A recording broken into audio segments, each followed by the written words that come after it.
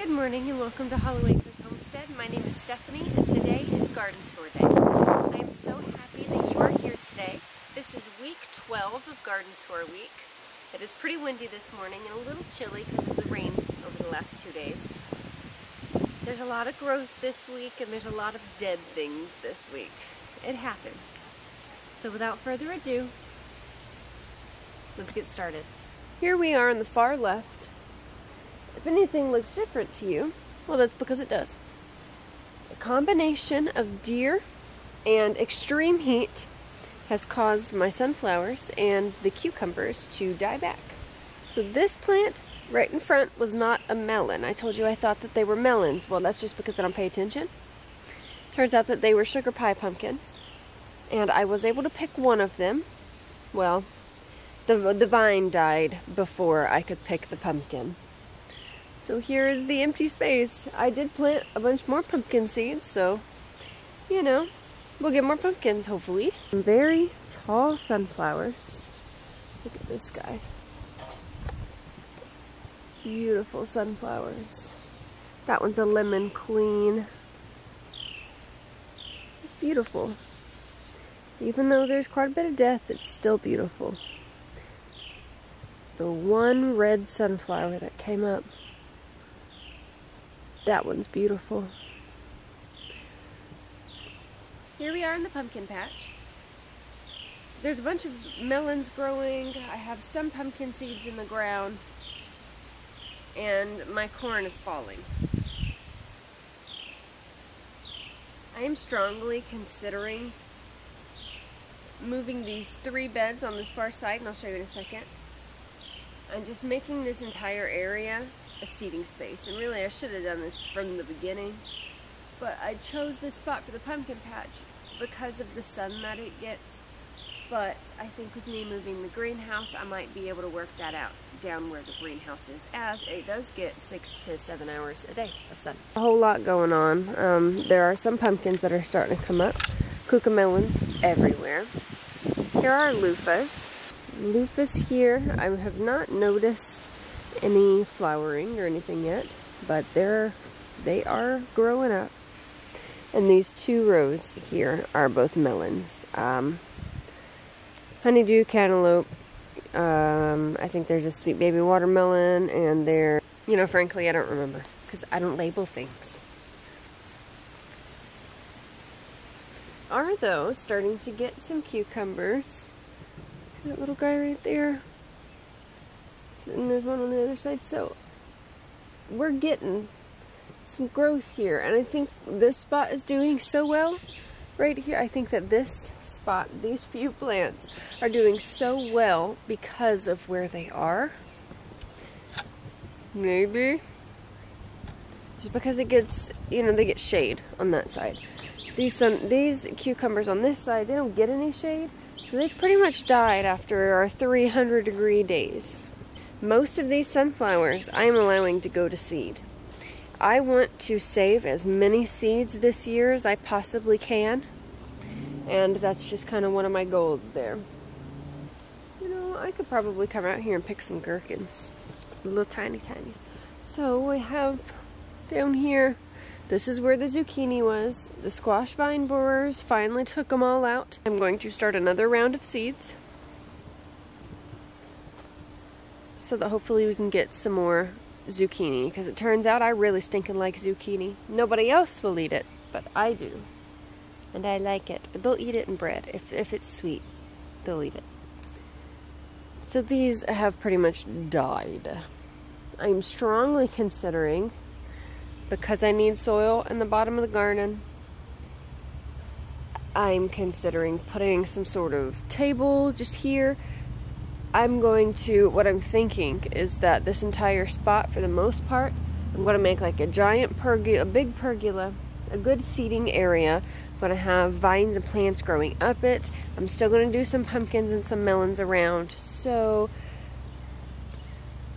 yeah, no, we're working on that. Working on that part. I have a whole lot of potatoes that I need to plant, like a whole lot. So I got to get on that. So I have to get on that. Now you see all this weeds and stuff behind me. I got in here with the weed eater a couple days ago. And what I did was tossed in a whole bunch of pumpkin seeds. A bunch of different ones. There were Connecticut pumpkins, a certain field pumpkins, what was there?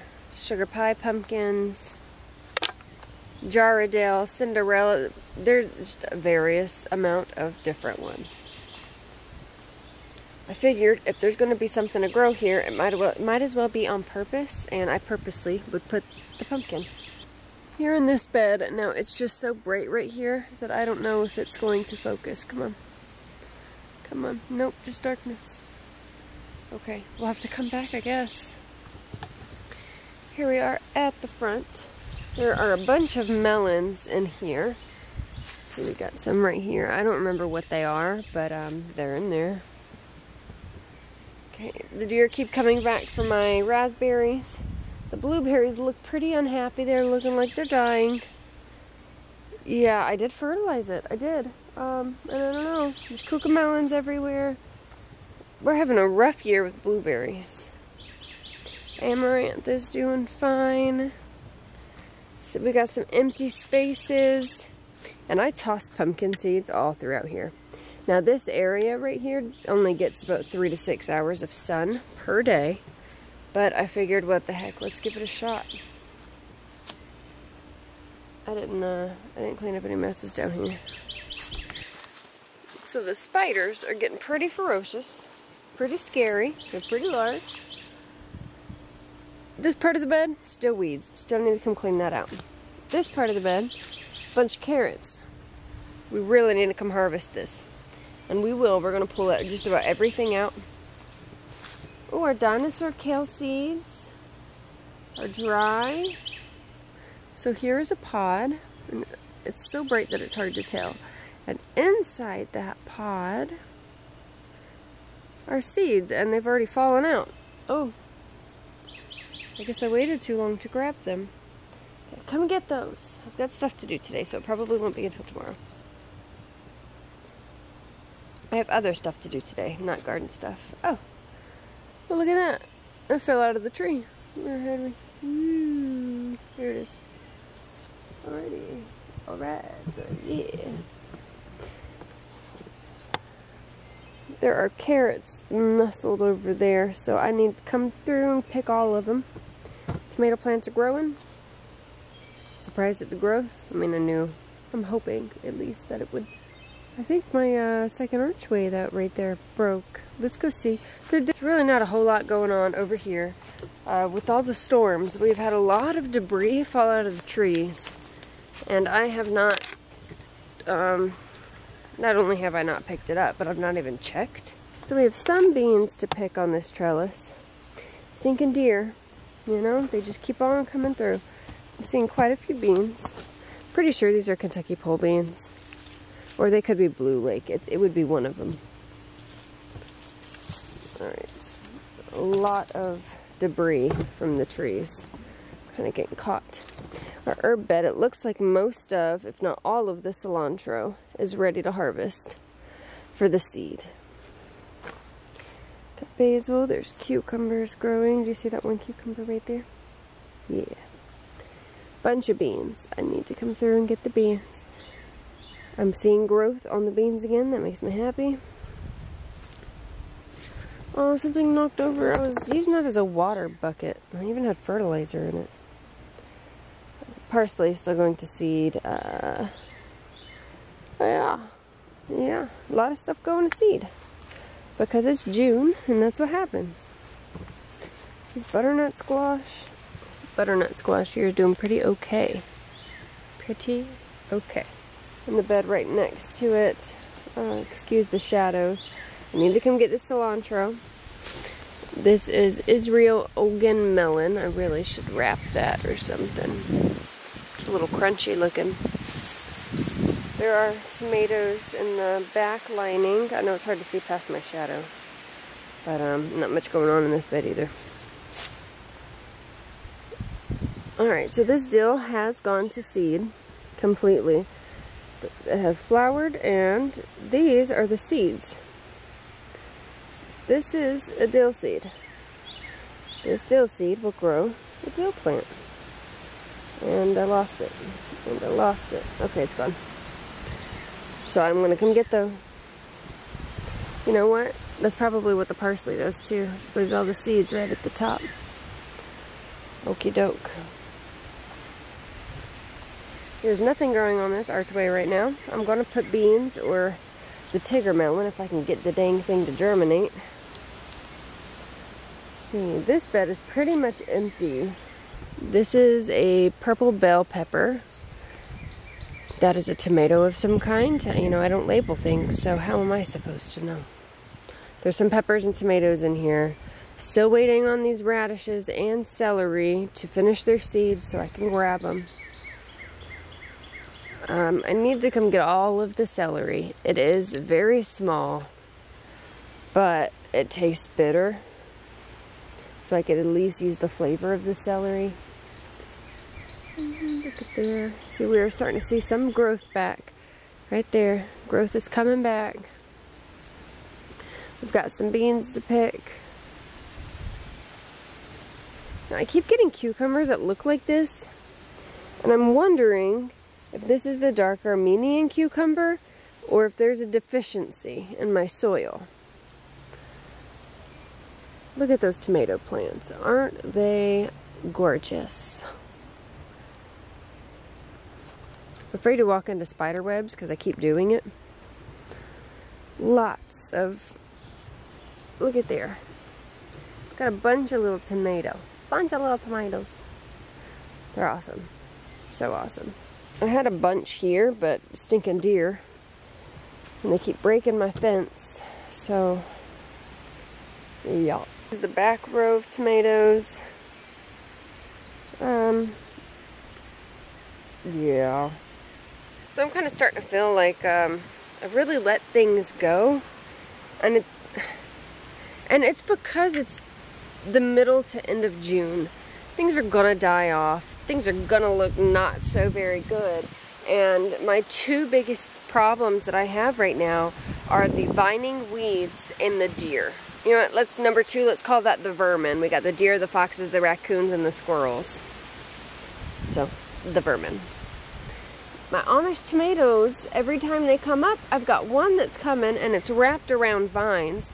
But every time that they come up and start doing something, something will come through and eat them. You see right there? Just getting snapped off. In this bed also we have asparagus and basil. So companion planting, tomato and asparagus does well together.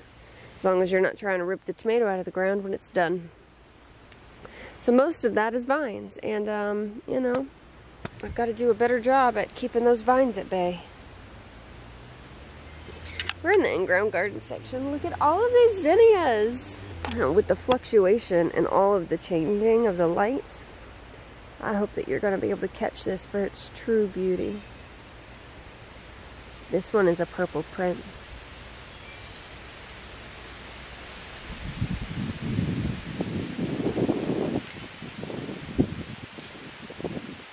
It's beautiful. There's a bucket full of water with tomato plants in it. Those are jalapenos. These are tomatoes of some kind. There's a bunch of trash. I think that that is a random citrus tree that, I mean, I don't know where it came from. I can't remember. Got avocado pits, and I'm not walking just because, like, have very little places to put my feet. None of that looks good. These are all supposed to be tomato plants. Let's see, Black Beauty tomato, Homestead tomato, Porterhouse tomato. So I guess if nothing else, I need to fertilize them. I've been consolidating all of the soil coming out of the greenhouse and putting it in here. I'm going to add nutrients and use that potting mix. Everything for the most part is out of the greenhouse. Except for all that. I got all the plants. So this thing is moving. I'm going to be putting rows in this area, planting tomatoes, some sunflowers, perhaps some pumpkins and melons. We'll just have to see how things go. But this is moving.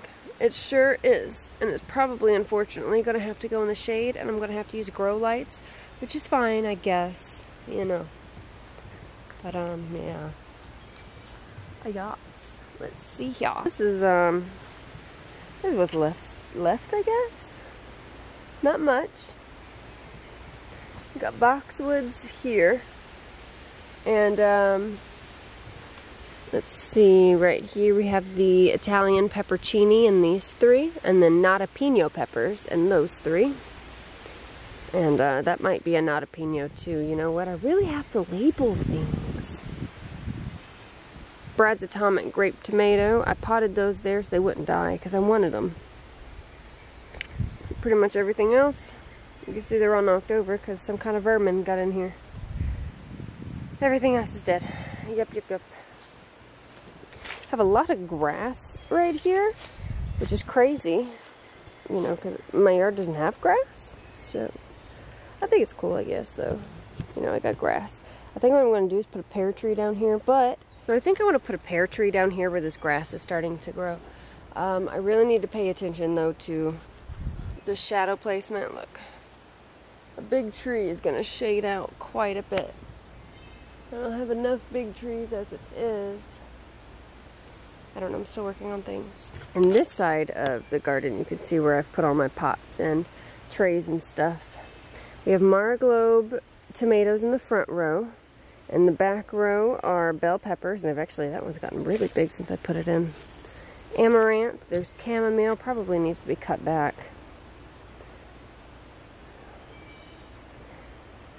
Dead beans, it looks like they're trying to come back though. There's really not much going on over here. Everything over here for the most part is dead, or has died, or has been eaten, or there's an issue with it. Here's some more tomatoes, but you can't see past my shadow. Look at the cosmos. Beautiful cosmos. Amaranth. It looks like we have an okra. What I put here? Okra. I planted more okra. We've got one. The first okra. You're on a hill. We're a little crooked. I could get sideways with you. That is all that I have for this garden tour. It seems very uneventful though, doesn't it? 2 weeks ago, it was much different. You know, it can be frustrating. All the time and effort and work and energy and money that is put into all of this, just for plants to die. So I think I'm going to look into perennial options.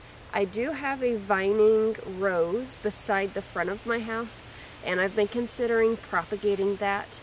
I've tried to propagate things before in the past and have been very unsuccessful.